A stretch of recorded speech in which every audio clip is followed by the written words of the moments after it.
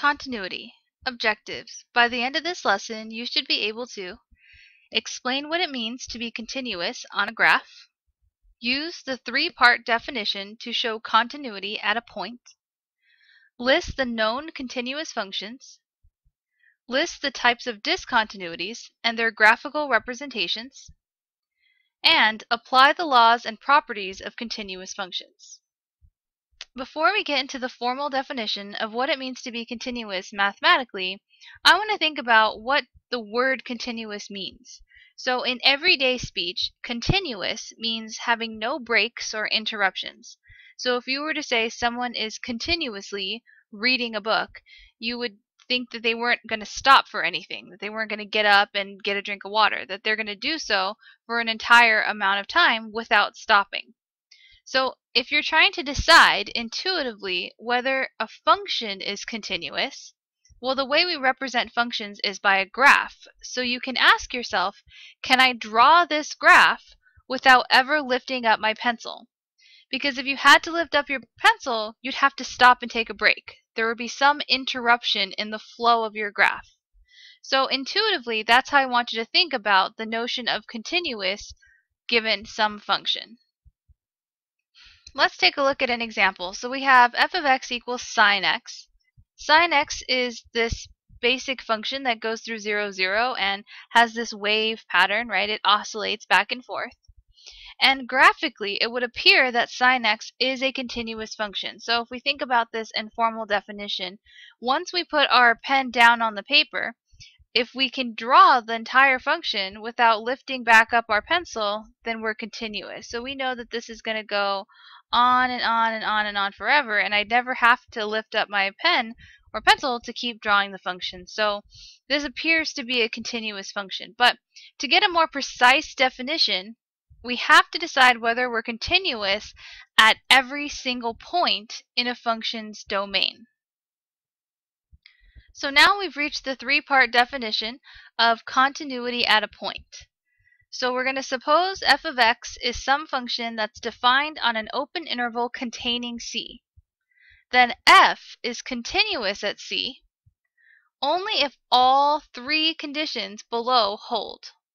So the three conditions are, number one, that f of c exists or is defined.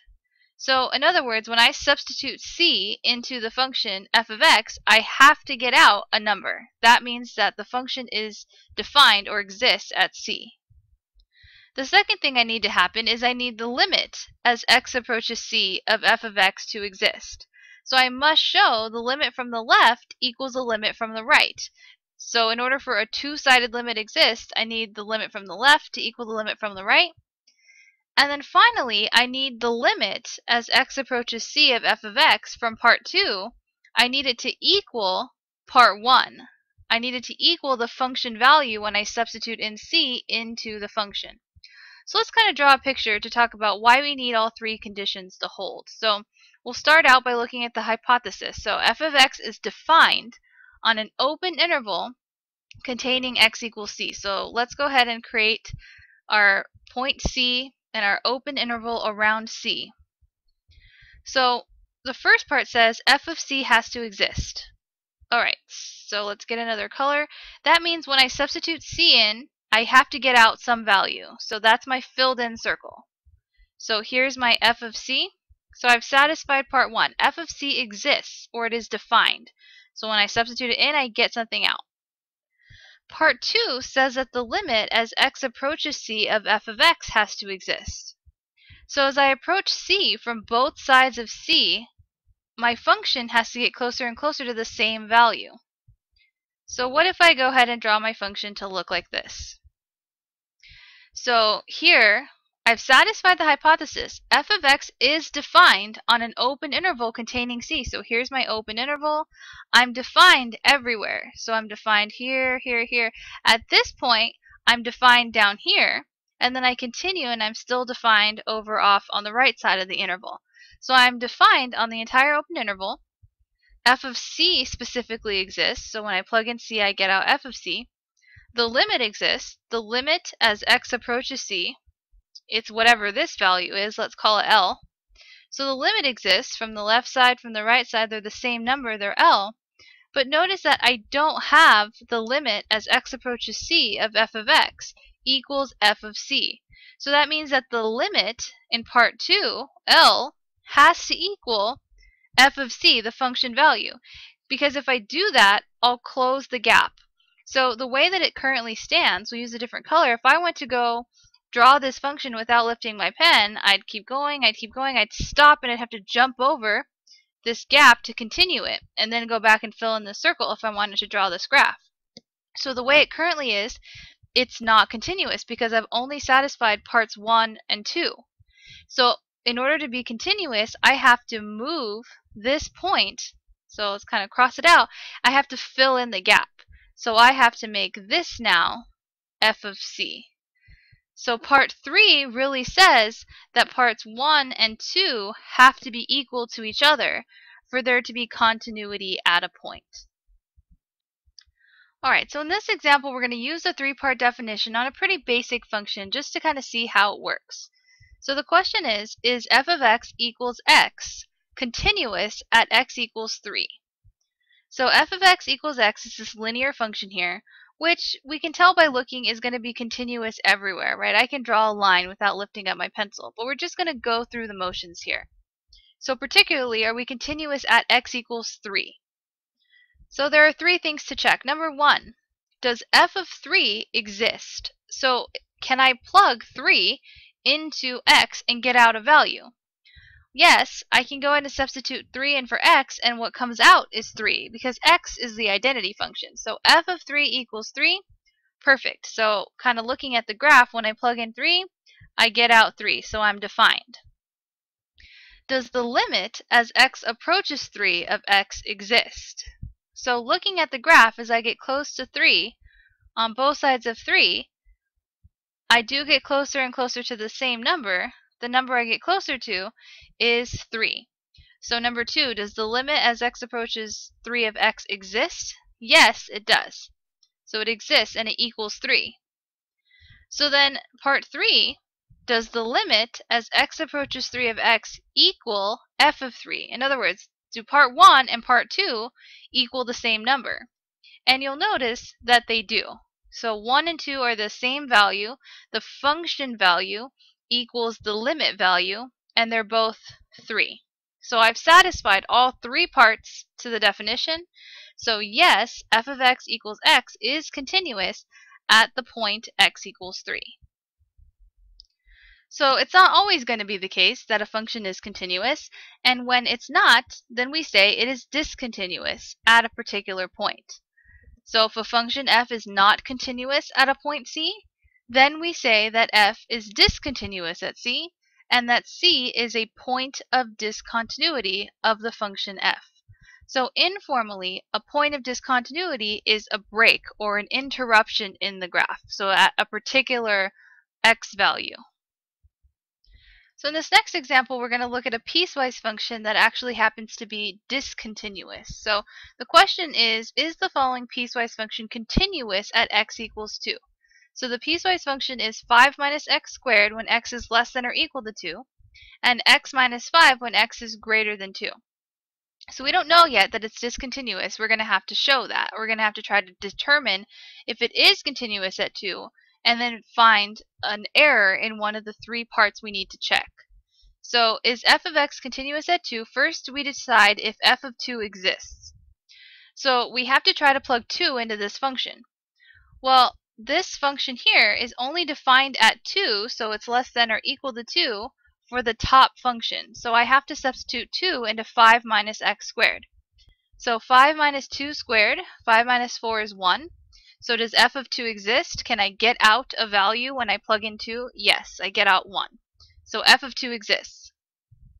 For the second part, I need to decide if the limit as x approaches 2 of f of x exists.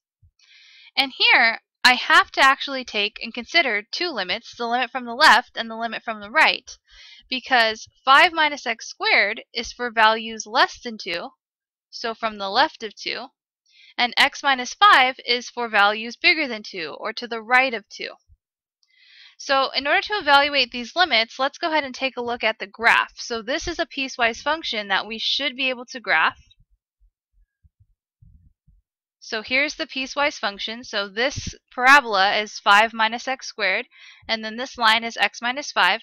So as I approach 2 from the left, I'm getting closer and closer to 1. So the limit as x approaches 2 from the left is 1.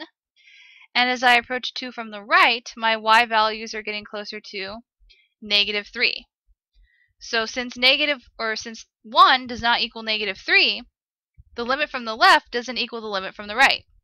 So that means that the limit as x approaches 2 of f of x does not exist. And once we find one part to the 3 parts that fails, we can just stop. So we don't have to check the third condition. We already found one that fails, and we have confirmed that the function is discontinuous at 2. So the graph, right, confirms that we don't have continuity, because if we think about drawing this thing, if I start off to the left here and I trace this function, I don't have to lift my pencil up until I get to 2. At 2, I have to jump down and then continue drawing the rest of my function. So I am discontinuous at the point 2 on this piecewise function. Now, it is also possible to have one-sided continuity at a point. So a function f is called right continuous, or continuous from the right, at a point x equals c in its domain if the limit as x approaches c from the right of f of x equals f of c. So if the limit from the right equals the filled in value, equals the defined function value. And a function's left continuous, or continuous from the left, at x equals c if the limit as x approaches c from the left side of the function equals the function value. So if that's where the filled in circle is. So taking a look at this graph here, let's consider the limit from the left side of 2. So the interesting point here is 2. So the limit as x approaches 2 from the left-hand side. So as I approach 2 from the left, well, I'm getting closer and closer to 1, and I happen to equal the function value at 2. That's where the filled in circle is.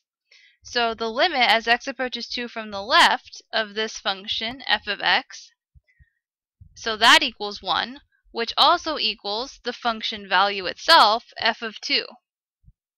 So since I approached from the left-hand side, and I got closer and closer to 1, which happened to also be the function value, this is considered to be left continuous. Because as I approach from the left side, I approach the function value. So f is left continuous at x equals 2, but let's take a look at what's happening from the right side of 2. So as I approach 2 from the right-hand side, then my limit from the right-hand side is going to be negative 3. As I get closer and closer to 2 from the left, I get closer to a y value of negative 3, but the limit value doesn't equal the function value. The function value is up here at 1, so there's no way it can also be down here filled in at 3, or else it wouldn't be a function. So f is left continuous at x equals 2, but not right continuous.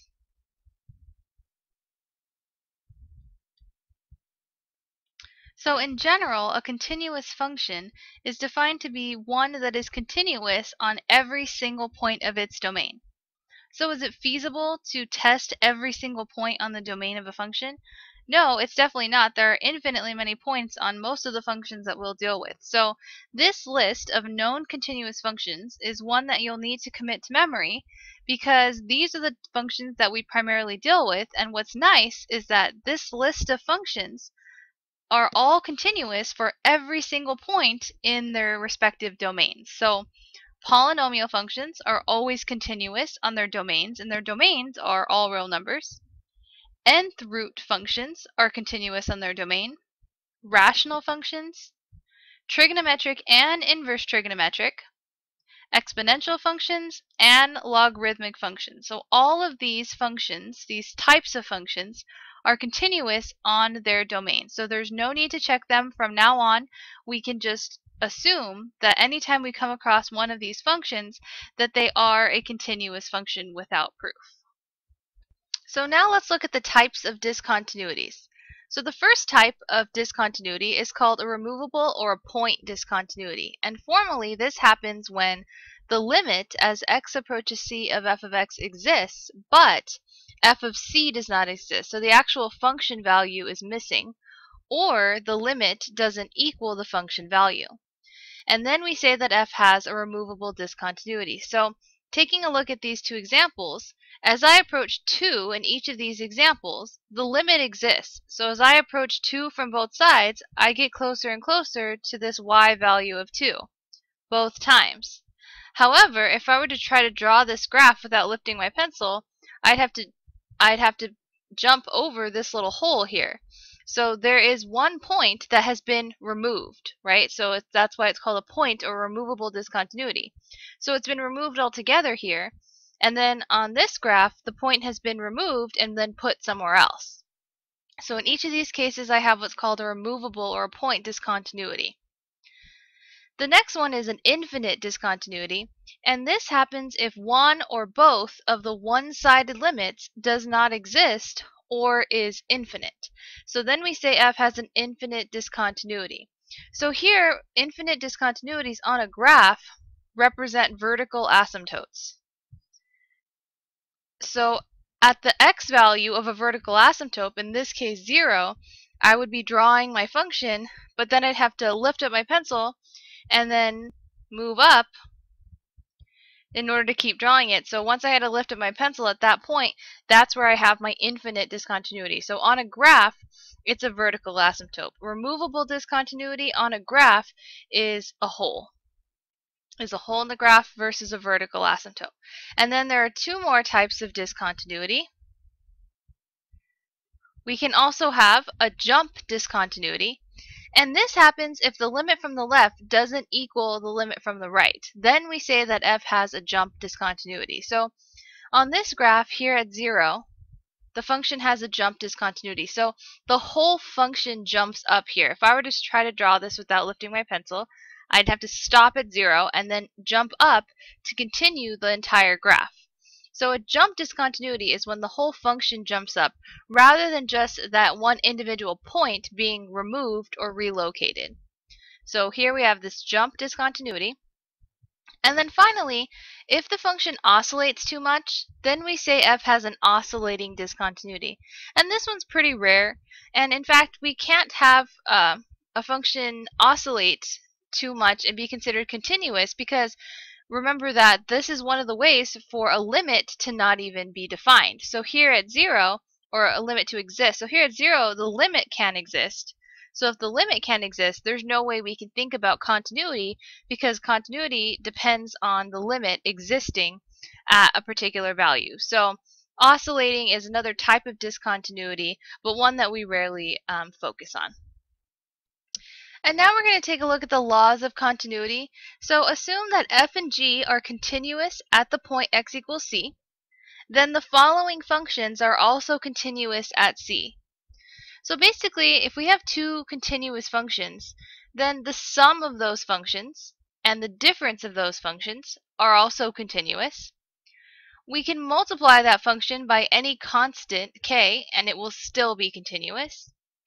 We can multiply and divide the function, and it will still result in a continuous function, as long as the denominator here is not 0.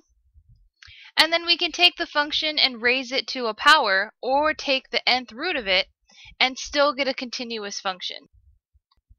And now we have three more properties involving continuity that are heavy on the notation, so I really want you to focus on the title of each one, because that really tells you what's going on. So the continuity of composite functions.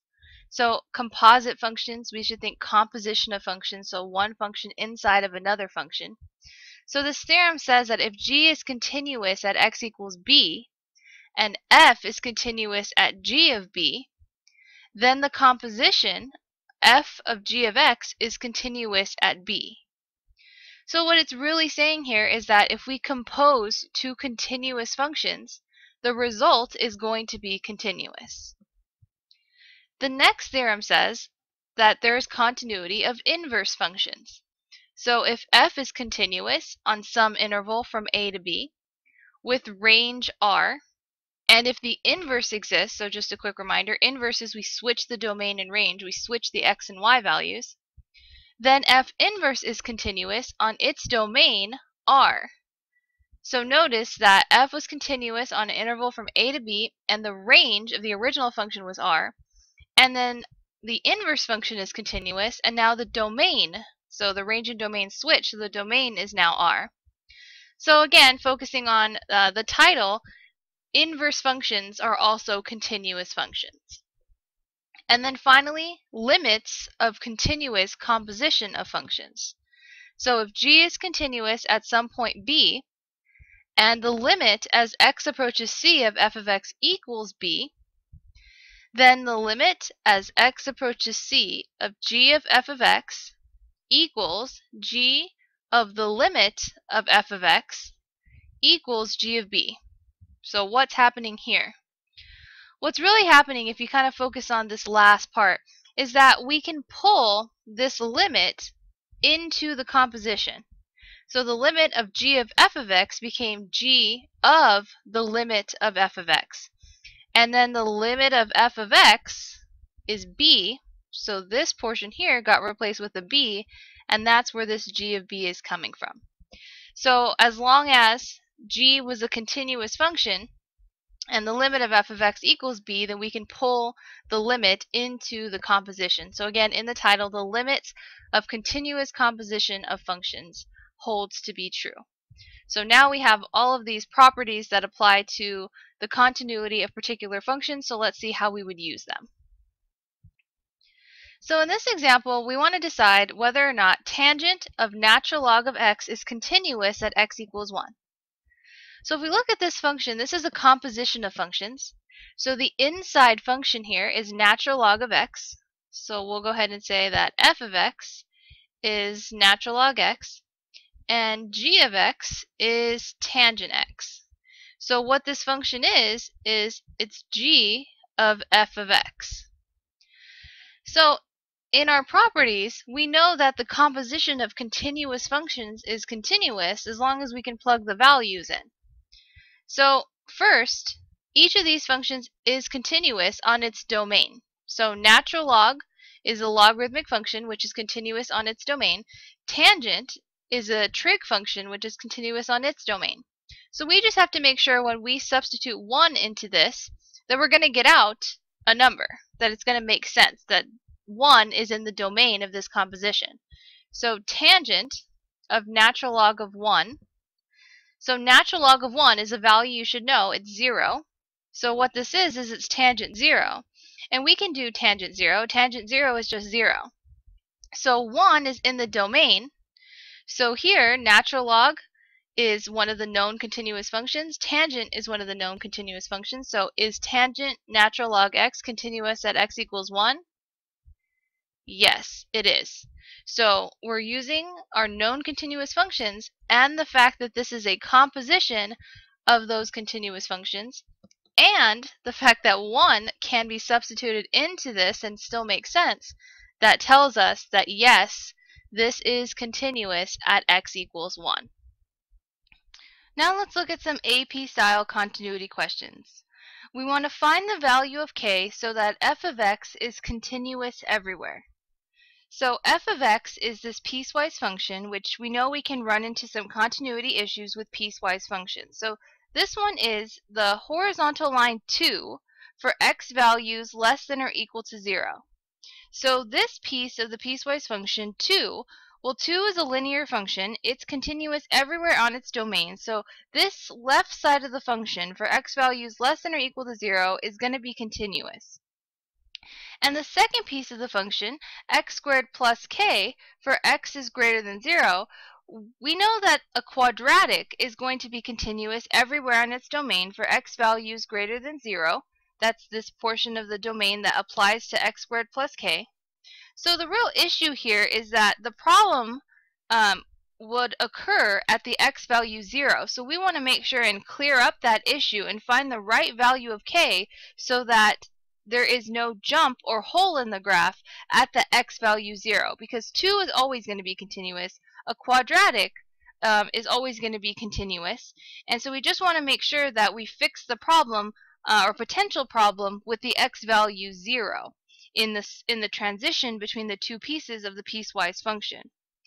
So let's go ahead and analyze this problem graphically first. So 2 is a really nice, easy function to draw, just a horizontal line at 2 for x values less than or equal to 0. So 0 on the x-axis, less than or equal to, meaning that I need a filled-in circle at that location. So here is my first piece of the piecewise function. So now the second piece of the piecewise function, any parabola is going to be continuous, again, on its domain. So we want to make sure and choose the correct y-intercept. So this type of quadratic, x squared plus k, is in the form for when we decide this value of k, it's actually going to be just its y-intercept. So we want to choose the right y-intercept so that it perfectly coincides with where we left off on the horizontal line 2. So this one, hopefully you see as a pretty easy problem. I'm going to need my y-intercept, my k value, to be positive 2 because I want to pick up where I left off. So I want my piece of the parabola to pick up at 2 at again that potential problem value 0, where I switch between the two pieces of my piecewise function. So this left side, y equals 2, was already a continuous function for x values less than or equal to 0, and x squared now plus 2 is going to be the only function that would satisfy the transition so that the remainder of my function is continuous, so I'm continuous from negative infinity to infinity everywhere. So the k value is positive 2.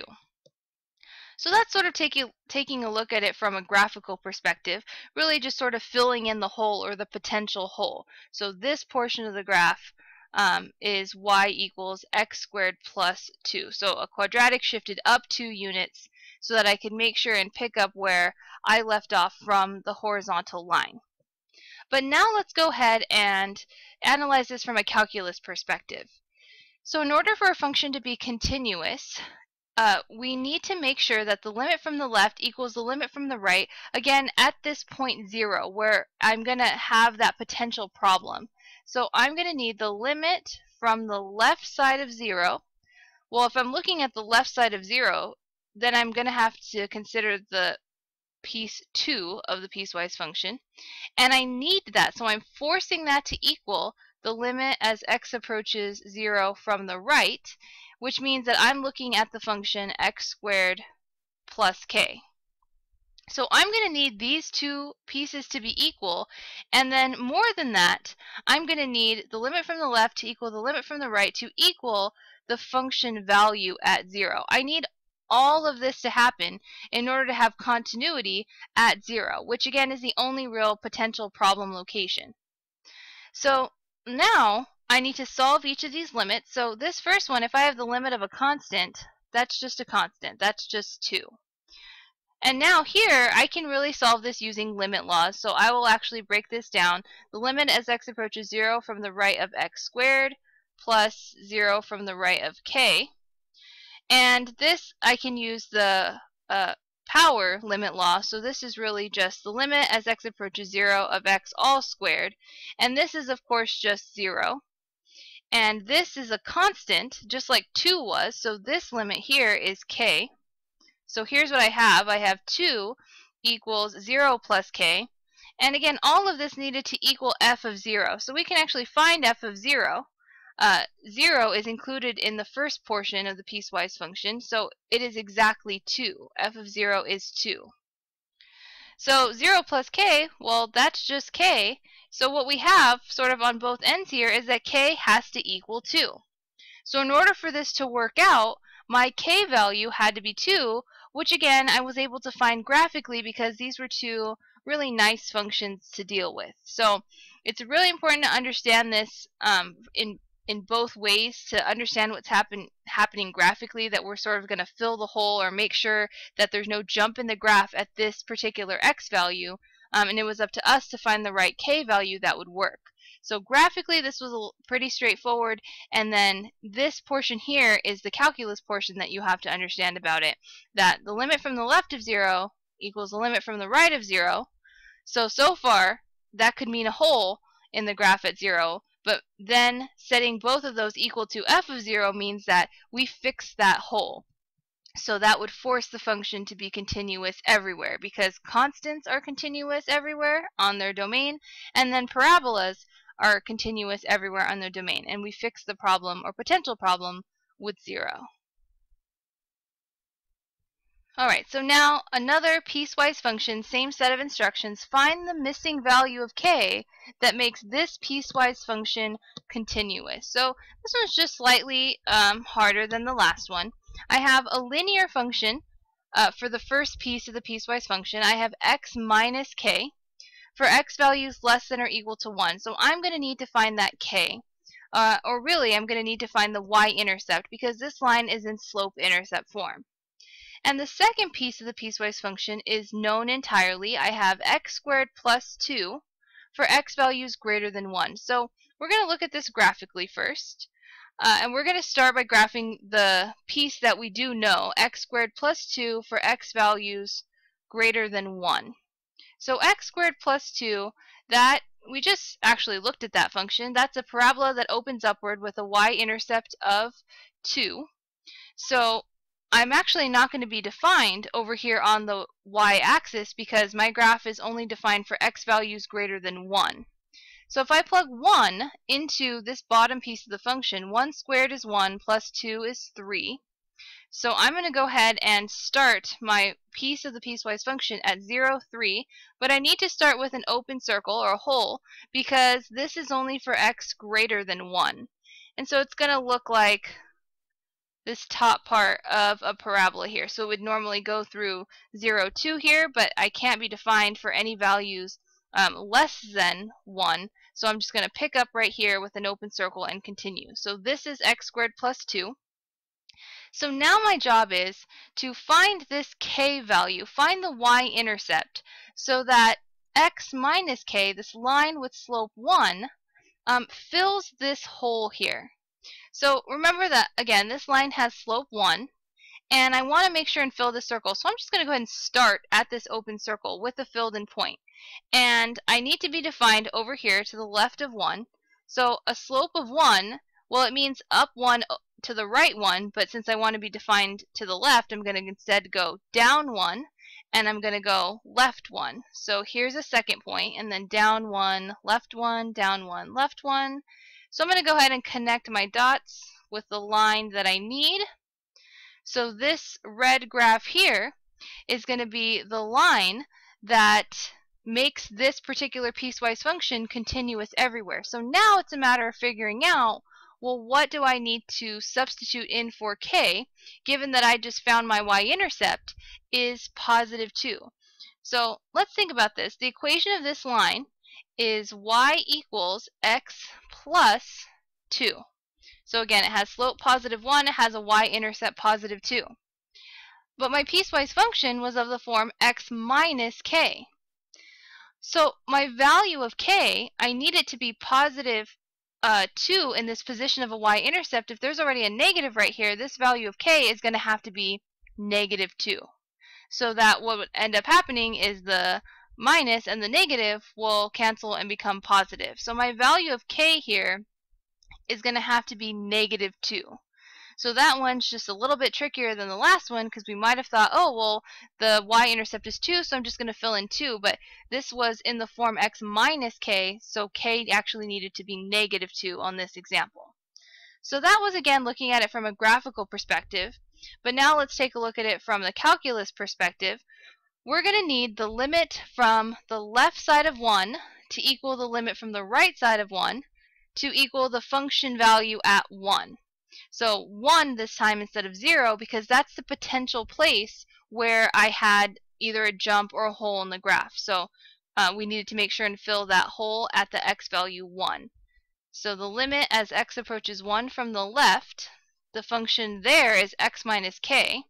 That has to equal the limit as x approaches 1 from the right of the second piece, x squared plus 2, and that's going to have to equal f of 1.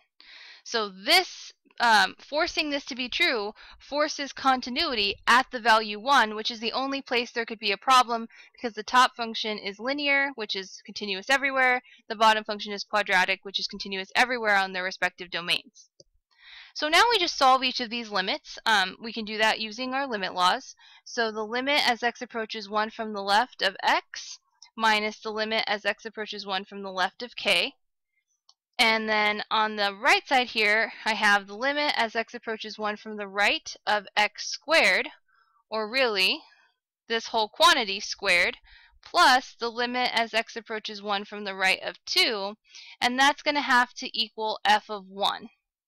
So I will actually go ahead and write f of 1 here. By substituting 1 into this top function, 1 goes into the x value. So f of 1 here would be 1 minus k. So remember, I'm taking 1, that x value, and plugging it into the top function because 1 is with the top part of the domain, and I don't know the value of k yet. So now, on the left side, the limit as x approaches 1 from the left of just x, well, that's just 1, minus the limit of a constant, k is just some constant value is k, equals, now the limit as x approaches 1 from the right of x is 1, and that quantity is squared, plus the limit as x approaches 1 from the right of 2. 2 is a constant, so just 2. So k was just a constant, that's why we had k. 2 is just a constant, that's why we had 2. But when there's the x value, then it's whatever number we're approaching. So that's why those were 1s. And again, that has to equal 1 minus k. So now what I have is that 1 minus k has to equal, well, 1 squared, that's 1, plus 2 is 3. So this has to equal 1 minus k. So notice we have the same situation. So I'm just going to solve one portion of it. So I'm just going to solve for k using this left equation, because this is like two separate equations. It says 1 minus k equals 3, and then 3 equals 1 minus k. But I'm just going to solve this left equation because they're the same thing. So here I would subtract the 1 to the other side. So negative k equals 2, right, if I subtract 1 from 3. And then divide both sides by a negative, I get k equals negative 2, which is what we found when we analyzed the graph of each piece of the piecewise function. That's how we were able to find that y-intercept, but then we needed to do that additional piece and consider how we were going to make it work for what we were given. So this is an AP type of question. They love to ask the questions, find the value of k. Sometimes it will be the case where the graph is an option, but I cannot stress enough that you really do need to understand the formal calculus application. Of course, this is a calculus class. Of applying continuity at a point and understanding why, in this example, 1 is the x value that we needed to analyze. The limit from the left equals limit from the right equals f of 1. In the other example, it was 0 because those were the potential places where we were going to have some type of problem.